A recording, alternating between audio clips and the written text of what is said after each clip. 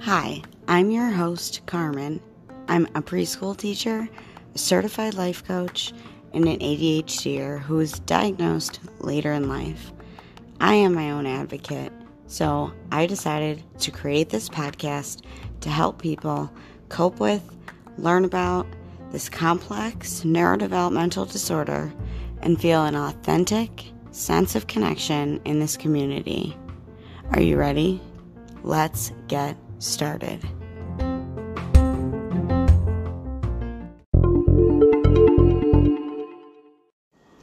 Hi, how's your week going? How are you doing? I say fall is approaching super fast, and I was thinking about this week's episode. I wrote 2 different episodes, half of them, and then I realized why I was doing that. And that was because I haven't done this episode yet. And this topic is very exciting for me because it's ADHD and women.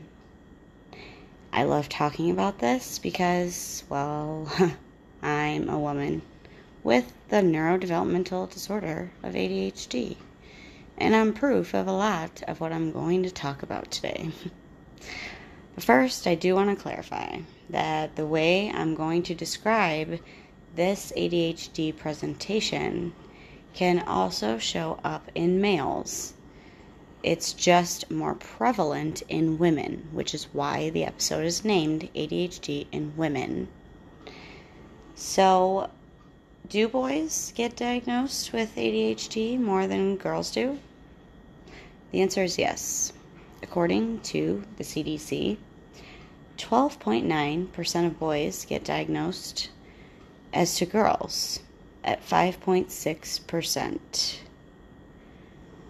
When research shows it's not only a boys' disorder, this tells me that women are still being grossly underdiagnosed, misdiagnosed, unheard, and not understood. And frankly, that gives me a lot of uncomfortable feelings, but I'll just move past that. We're going to go through this episode with those uncomfortable feelings. If you are a woman with ADHD and you've recently been diagnosed, I hope that this episode gives you some clarity, something to relate to, something to help you maybe not feel so alone, because you're not the only one who has gone through HE double hockey sticks, so that this doesn't get an explicit rating, to get your diagnosis and get the treatment that works. So in my research, I have found kind of an overarching 3 big reasons that women are not diagnosed as much or as well as boys and men. So not soon enough, or just not as much, like not at all. And those 3 things are societal and social norms for women specifically. The next one is the way that most girls present with ADHD. Notice I said most. Some males can present this way too. And the third thing is hormones and our cycle. Yes, lovely. I know.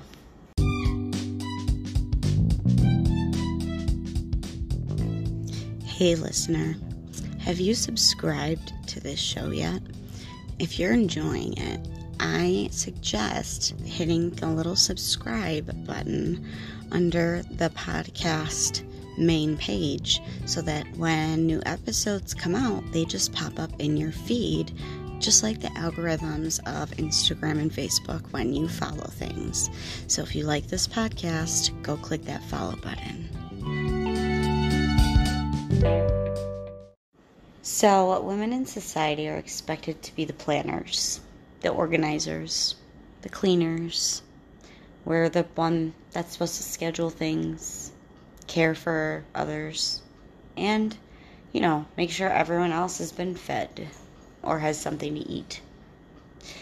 If you have ADHD, you know that because of our inability to focus, plan, and use all of our executive functioning skills in the right way, doing the things I mentioned and remembering to also take care of yourself as well, well, this leaves us with a messy house, half-done projects, missed appointments, and possibly burnout from trying to possibly just mask your ADHD symptoms to attempt to fulfill society's expectations for women, which are grossly high, in my opinion.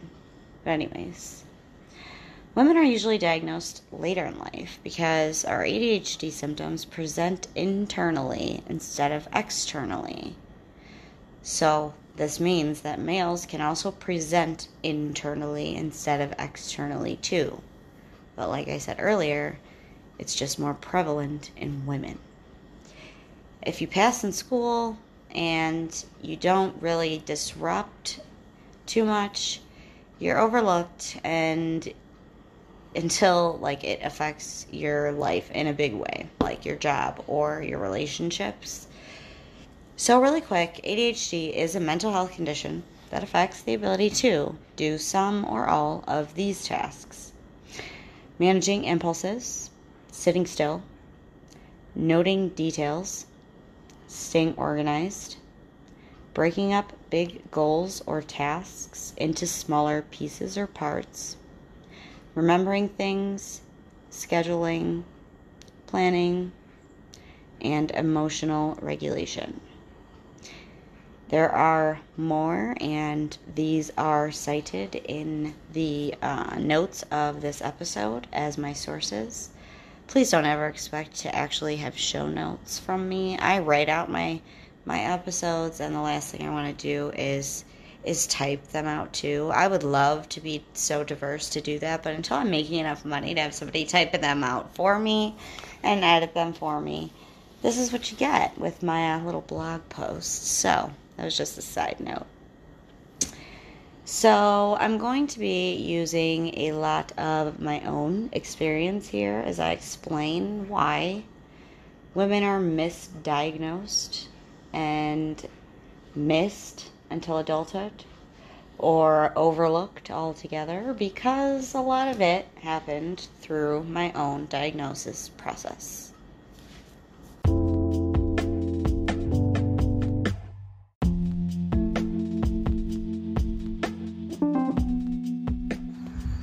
This is my friendly reminder that I am not a doctor. I am just a fellow ADHDer, teacher, and life coach.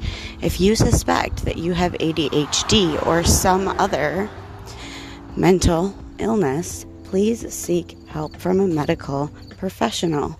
As I always suggest, see a psychologist to get a full evaluation. Back to the show.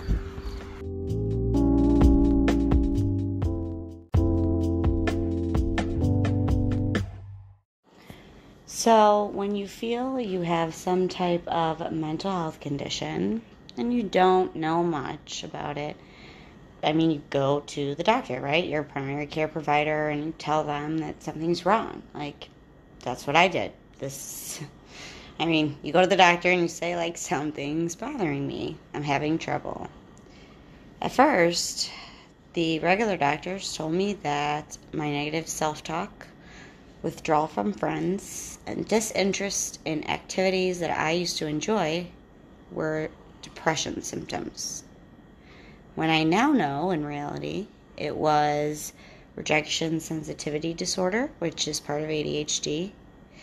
That was my negative self-talk, which is also something else that's just a symptom or a negative outcome of ADHD. My quirks and social anxieties were for not meeting the societal standards, kept me away from my friends. And my disinterest in activities that I enjoyed wasn't because I was sad. It was because I was overworking myself to pass college and work full time while being undiagnosed and misdiagnosed.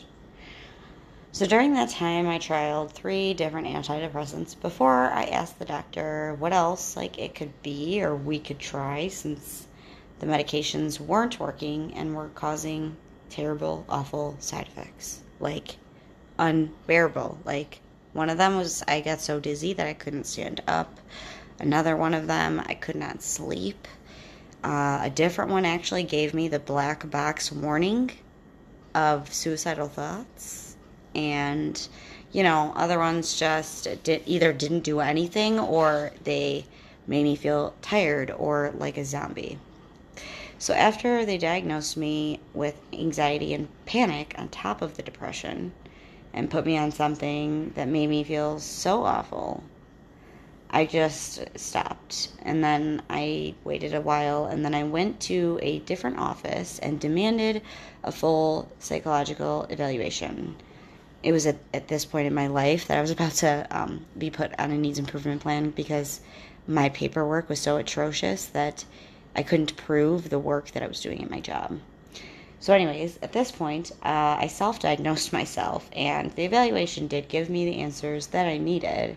And I do have generalized anxiety disorder, situational panic, and situational or seasonal depression. But the disorder that stood out the most in my evaluation results were the ADHD. I'm in the 90th percentile. I can manage my anxiety. I can manage my depression. My ADHD is something I still struggle to manage to this day. So from then on, it was an uphill battle of finding the right medication to treat my ADHD, and then strategically finding the right combo to help me with the 3 different disorders. Because when they're comorbid like this, they all tend to worsen as you get older. But I digress. This episode is not about medication, but I wanted to paint you a picture of what it can look like to go undiagnosed and misdiagnosed for so long. And I was diagnosed at the age of 24. A lot of women don't get diagnosed until they're over 30 or 40, and they're still being newly diagnosed at 50. This is just insane to me, because how is this not proof that women are just grossly undiagnosed and just being missed? Anyways, some of the hallmark symptoms that show up internally for women can look like this. Our hyperactivity, instead of bouncing off of the walls like it looks when it's like extroverted, when it's internal, it looks like hair twirling, nail biting, excessive talking, difficulty remaining seated for extended amounts of time, restlessness, and the need to get up several times in the night. Also, trouble sleeping. Our impulsivity doesn't look like doing things that hurts ourselves, like running and jumping off of playground equipment, but it more so looks like risky behavior as we get older, like in drugs, sex, and alcohol, overbuying, overeating, overdrinking, making big, huge decisions without thinking them through, saying yes before checking your schedule, so people pleasing. Impulsivity also causes a lot of things that fall under the emotional dysregulation part of our ADHD, but I will get to that because poor attention is next. Poor attention, when it's internalized, looks like being easily distracted, forgetful, making careless mistakes, losing things that are really necessary and losing them often, like your keys 3 or 4 or 5 or 10 times in a day. Inability to organize paperwork, being daydreamy, trouble creating and meeting goals, trouble breaking things down into smaller tasks, trouble paying attention during conversation.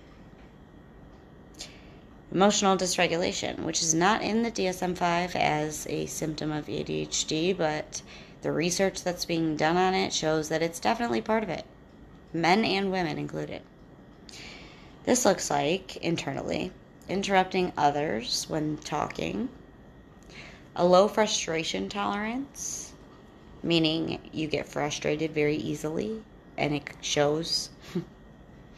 sensory sensitivity to noise, light, and sound.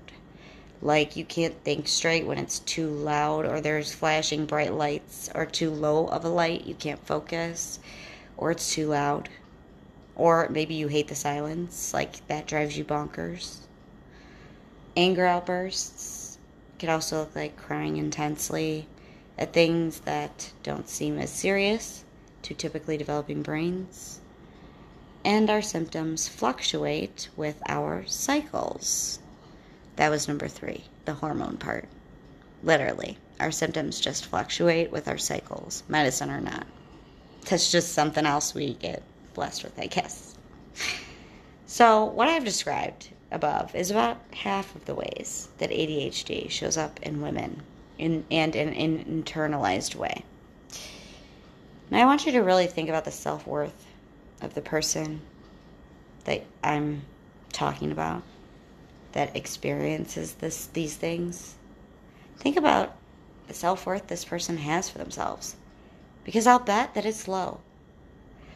We are classified as dreamers, lazy, stupid, careless, spacey, ditzy, dumb, unorganized, and much, much more that I just really don't want to keep listing because I don't really feel like crying right now. But those are the things that we get classified under as women with this disorder, even when we are diagnosed sometimes. And when you think about the self-worth of that person, I'm going to tell you from some insight right now, it's no wonder that we all have depression and anxiety and rejection sensitivity, because we've been rejected and we're depressed because we've been told so many times that we're dumb and ditzy and spacey that we believe it ourselves. Because important people, like teachers and parents and aunts, uncles, family members, anybody, Lord help it, they didn't know any better. They didn't know. It's not their fault. But they said it. They told us. And it became a part of our self-worth. That's the work in this episode of ADHD in women, is to understand that you are not dumb. You are not ditzy. You are not stupid. You are not a dreamer, lazy, careless, spacey, or any of the other derogatory names or terms that have been thrown around. Because you, my friend, are a valuable human being, no matter how your ADHD presents itself. Because I bet you're creative, and I bet you are super empathetic. You're not careless. You love people. We just have a hard time showing it in the right way. So I urge you, if you recognize any of these following things that I'm going to say, it might be a good idea to talk with your healthcare professional about what you're experiencing. And also, if you are diagnosed with ADHD, I invite you to head to my show notes to get $50 off your first month in Focused, the ADHD community for adults, led by Kristen Carter and other life coaches. It has changed my life. So again, I'm going to list some things here at the end of the episode. And if you relate to half or more of them, I urge you to go talk with an evaluation psychologist for mental health. I have a persistent feeling that my life is completely out of control. At school and at work, I try to hide the fact that I'm feeling hopelessly lost and behind. I don't invite people into my house because it's usually a mess. I forget appointments, and even when I try to remember them, I'm often late. I read the same sentence over and over again. It takes me forever to read something, even if it's important to me. I feel restless and fidgety in long meetings. Meetings are almost always too long for me. I wish I could stop interrupting people so much. Ditto for blurting out. I spend a lot of time looking for stuff that I've lost or misplaced that I need right now, such as my wallet, keys, or other things. I've had more than my fair share of car accidents. Oh, and other accidents like tripping and falling. I have heaps of paper in my life, and the heaps of bills that I haven't remembered to pay and important stuff I need to do is only half of it. Like renewing my driver's license. Other stuff is just pointless papers with stuff written down that should have been done months ago but just never got to it. People sometimes tell me it looks like I'm not listening to them.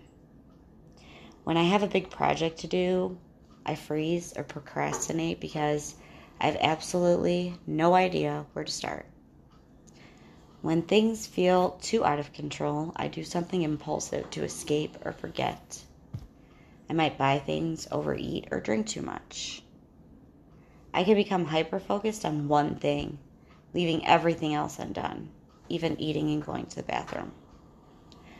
I'm really good at setting goals, but I usually lose interest or get distracted before I have completed them. I've lost jobs because I have trouble staying organized and following through. I've had relationship conflicts over the same reasons.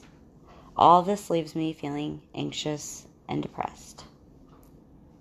As I stated before, if you relate to half or more of these, I urge you to advocate for yourself and get a full evaluation by a psychologist. That's all for now, my friends. Stay authentic. See you next time.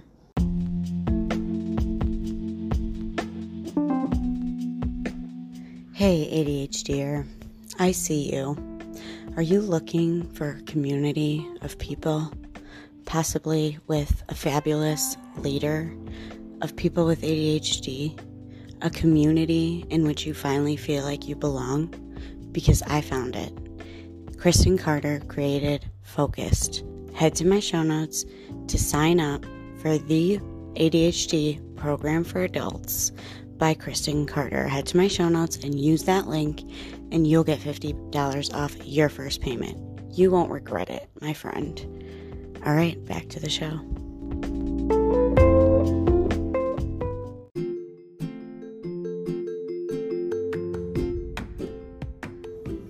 Hi, friend.